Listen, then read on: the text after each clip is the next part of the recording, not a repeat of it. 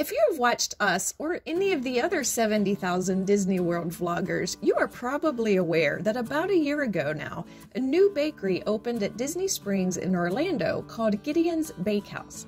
This place, known for its delicious cookies and Gothic theming, is so popular that on most days, visiting Gideon's at Disney Springs involves signing up for the virtual queue, then wandering around Disney Springs for 2, 3, sometimes 4 hours waiting to be called back to Gideon's, where you will then wait in a physical line for about 20 minutes before finally being allowed in to buy some of their cookies.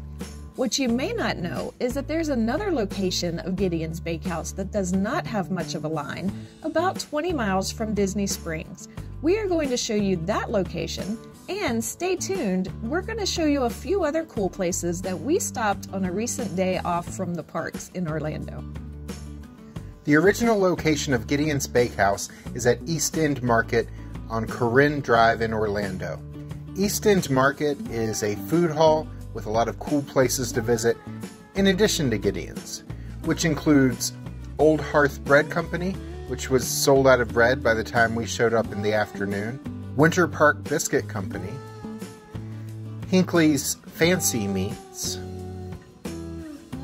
Freehand Goods, a store that collaborates with local artisans who provide small batches of high-quality handmade goods, Skybird Juice Bar, Farm and House, which apparently serves an award-winning avocado toast, Lineage Coffee Roasting, where we picked up a couple drinks,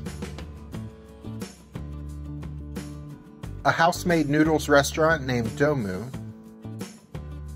There's lots of outdoor seating,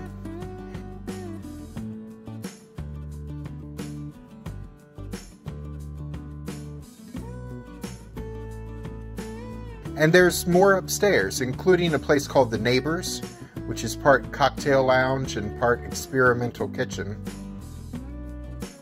and Dochi, which serves a cross between a Japanese rice dessert and classic American fried donuts. But the main attraction for us was, of course, the original location of Gideon's Bakehouse. The location at East End Market serves mostly the same menu as the Disney Springs location, though there are a couple cookies each month only available at Disney Springs and one that is only available at East End Market. The cookies are slightly less expensive here at East End Market, only $5 each versus $6 each at the Disney Springs location. They both serve cake as well. The cold brew coffee drinks are only sold at Disney Springs.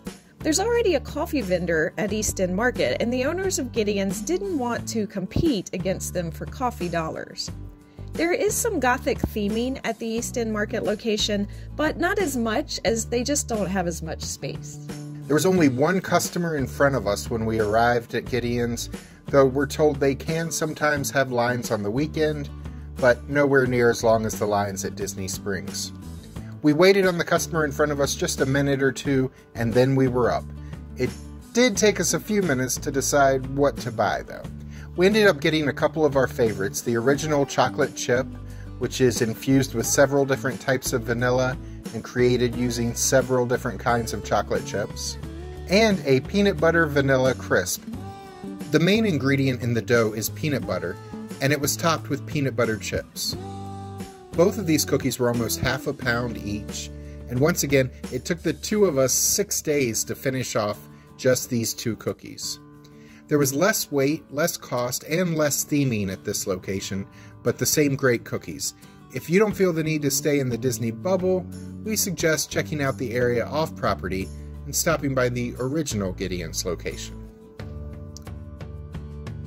Some of our friends from church just moved to Orlando within the last few months, so they took us around to see the sights when we weren't busy at the parks.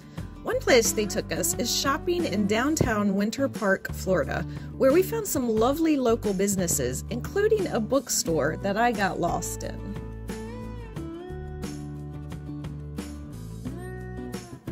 They took us to Lazy Moon Pizza, a pizza joint in Orlando that you can barely see from the road, but I thought it was awesome. The pizza here was delicious. I got pepperoni and sausage.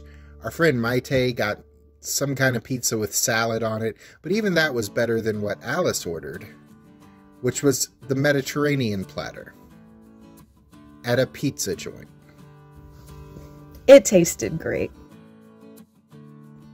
One of the coolest things we saw was at the campus of Rollins College in Winter Park.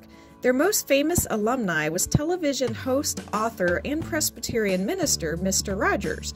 And last fall, they unveiled a really cool statue of Mr. Rogers, commemorating his life work. This was so well done. It features Mr. Rogers along with a group of kids and some of the characters from the neighborhood of Make-Believe around the back of the statue.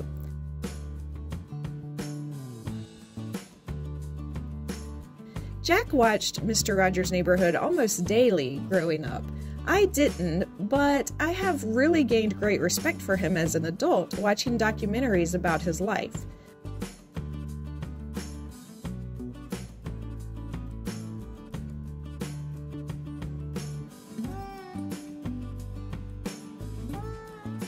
This was a really fun addition to this campus. Rollins College also has a free museum on site that we took a walk through.